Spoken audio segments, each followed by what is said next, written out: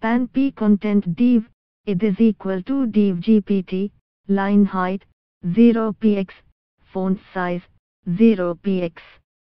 India is likely to save about $1 million from its mandatory contribution to the World Body next year as a result of the 5% budget cut pushed by the US. India's assessed share of the regular UN budget in 2017 was $20.46 million, and a 5% cut would amount to $1.023 million. Document right, if ISSA banner is equal to free and displaycon banner is equal to 1, document right, googletab cmd push, function, googletab define out of page slot, /6516239 out of page _1x1 desktop, div GPT add 1490771277198-0, add service, googletab purbaads, enable sync rendering, googletab enable services. The UN General Assembly approved a 2-year regular budget of $5.397 billion for 2018 and 2019 on Christmas Eve during an unusual Sunday sitting. Secretary General Antonio Guterres' spokesperson Stéphane Dujarric said it was 5% or $286 million below the budget for the years 2016 and 2017. It is also $193 million less than the original budget for 2018 and 2019 proposed by Guterres, he added.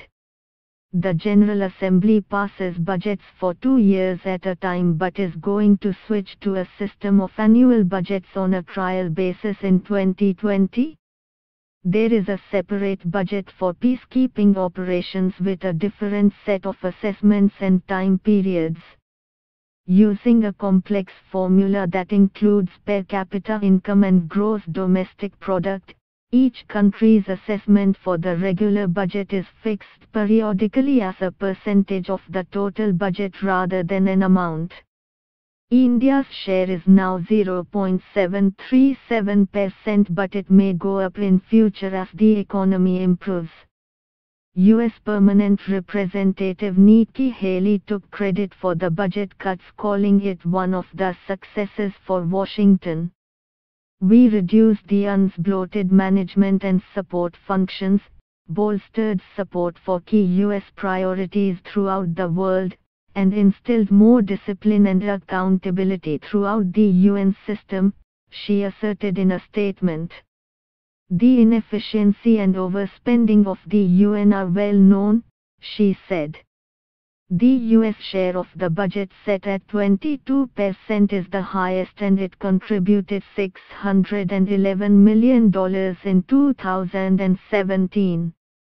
While Haley, using her budget expertise as a former state governor, bargained hard during the negotiations, many other countries and Guterres have also called for reducing the budget. The US, as the largest contributor, will collect the biggest share of the cuts, but all the countries will also benefit in proportion to their assessed rate. US President Donald Trump has said that he wants to cut the State Department budget out of which the UN dues are paid.